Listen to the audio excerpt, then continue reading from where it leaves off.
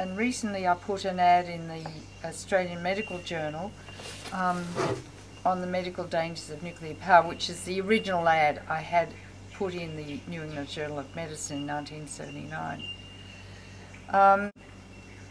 But the unions are interested in helping fund that ad as a continuing process for maybe the next 6 months. Put it in issue after issue of the Australian Medical Journal. And I'm starting to work with unions. In fact, the Electrical Trades Union has just produced a wonderful film called When the Dust Settles, about uranium mining and the dangers to their miners and their families. It's 37 minutes long. It'll be up on YouTube soon. And we want to send a copy of that out to possibly the 63,000 registered doctors in Australia, to most of the MPs in Parliament, and to probably many unions.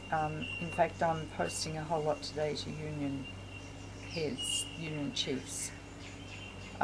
So that's exciting, because the way I helped to stop uranium mining in the 70s was to work with the unions, and it was the unions who brought about, through just basic education about their genes and their sperm and cancer and deformed children, basic education, and they banned uranium mining, the ACTU, for 5 years, till Bob Hawke opened up the free mine policy, for which I will never forgive him. So that's ongoing. That's quite exciting. I've got an organisation called People for Nuclear Free Australia, who is helping to fund these ads and working with the unions, and we've got a website called nuclearfree.com.au. At the same time, I'm setting up a new institute in America called the Helen Caldicott Foundation for a Nuclear Free Planet, and the aim of that is to reach to the youth. In generations X, Y and Z know really nothing about the medical dangers of nuclear power or nuclear war. They're virtually unconscious. And how do you get to them? Well, they don't read newspapers, they don't read books, they don't watch the evening news, but they Twitter and they dig and they blog and they Facebook. And so we're setting up a really big new webpage called nuclearfreeplanet.org, and it's online now, in order to put up the most important articles, and we're going to connect with YouTube and blogging and get the top people in America to contribute to the website and to blog and the like. And so we're, I think, pretty excited, and I'm getting funding for that, which is very good. And I've got a wonderful woman in America who is setting up the website with someone here, a very good technologist. So that's kind of exciting too. I feel like I'm not standing still, but maybe we're moving forward. If we can get the kids involved. Oh, and we're going to produce educational packets for universities. And once the university gets turned on, then they blog their friends and Twitter, and then maybe we can start a real grassroots movement among the youth in America. That's my aim. And to stop uranium mining here through the unions.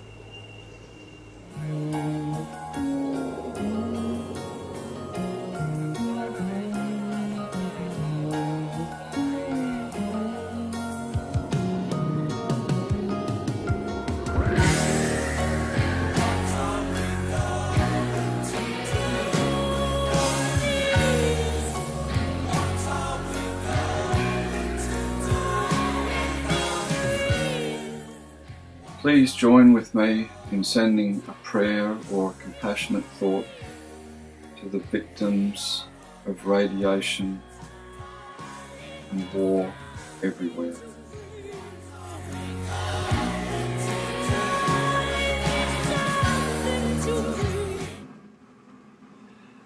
Now, there is a lot wrong with the world, but we can only fix one thing at a time.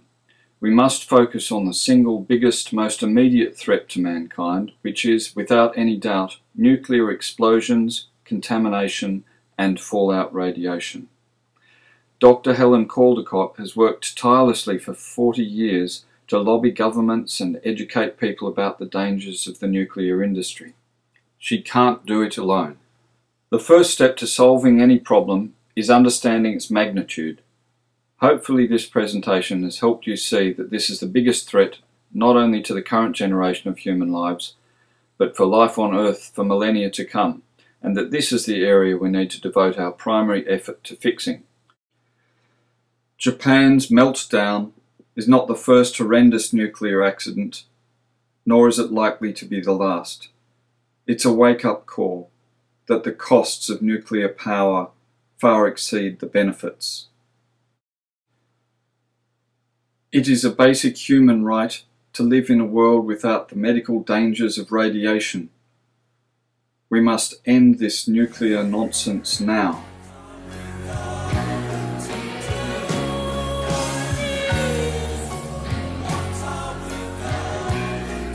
They did a bad thing. They're dumping 7.5 million times safe levels of cocktail of radioactive poisons into the Pacific Ocean.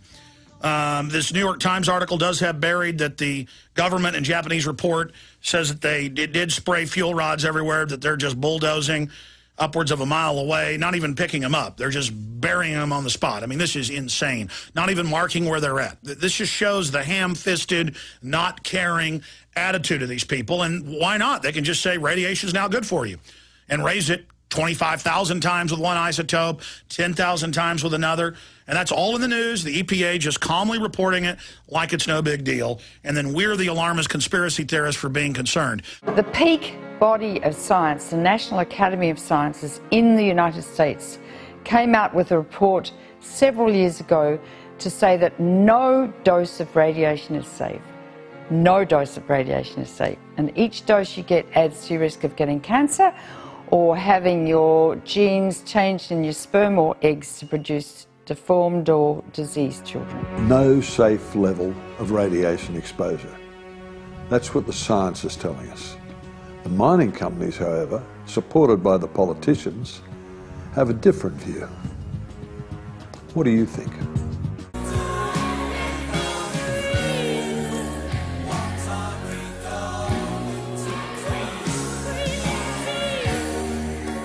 Whenever you have the opportunity to exercise, any political speech, you should, because these guys also still have to get elected. And until they finish hijacking the election process entirely, we really have to defend the Republic. So we're going to close down. So we'll end the nuclear age in 5 years. Is that optimistic? Is that naive? If I have a patient with meningococcal septicemia and they come into the casualty department, they're covered with red spots, if I don't give them an injection of penicillin right now, they'll die.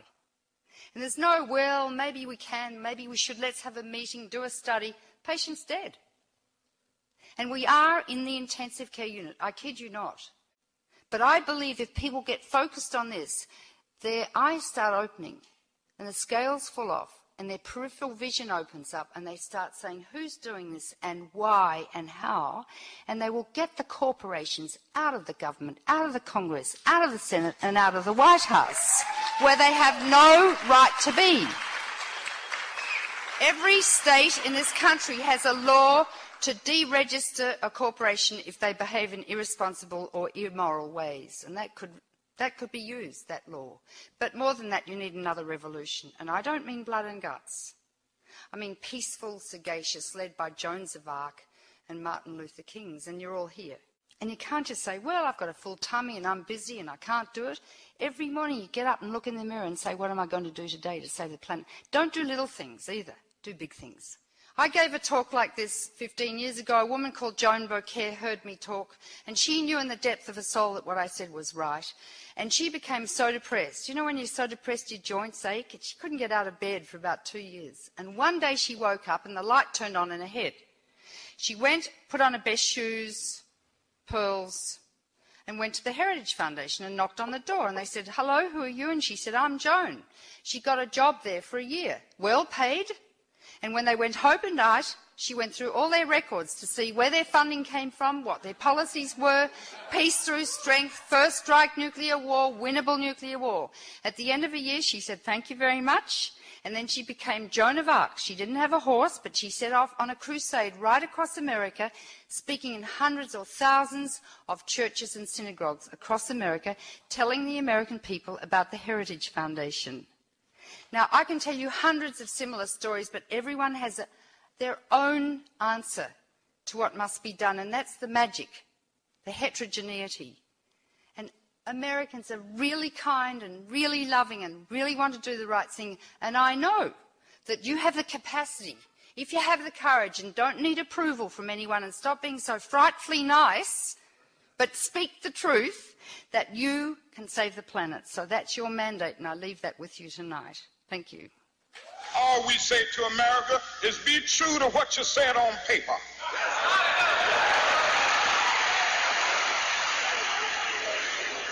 If I lived in China or even Russia or any totalitarian country, maybe I could understand some of these illegal injunctions. Maybe I could understand the denial of certain basic First Amendment privileges because they haven't committed themselves to that over there. But somewhere I read of the freedom of assembly. Somewhere I read of the freedom of speech. Somewhere I read of the freedom of press. Somewhere I read that the greatness of America is the right to protest far right. Well, thanks very much, Helen. And if you had some final words for peace activists around the world, what advice would you give them? Final words, I'll paraphrase Martin Luther King, who said, if you don't have something worth dying for, you're not really living. And I think that's true. And I had 8 death threats. And I used to run off the stage when people stood up with funny things in their pockets, you know.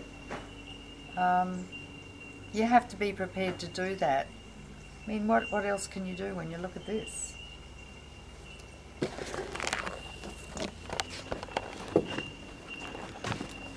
Yes. It's beautiful.